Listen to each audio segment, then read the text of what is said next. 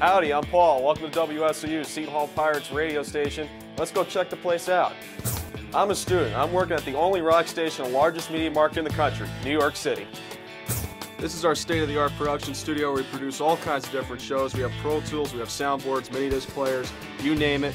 I also do play-by-play for Seton Hall, such as Harvey passes it inside, now gets alley-oop to lane, slam, dunk, and the Pirates are up 40-40. Oh, Harvey has it between the circles, throws up an alley-oop to lane, slam, dunk, and the Pirates are up 40-35. That does it for my part of the tour. I'm gonna hand it off to Sal. Hey, I'm Sal. I'm a DJ here at WSOU, and I'm gonna talk to you a little bit about the music we play here. Come with me.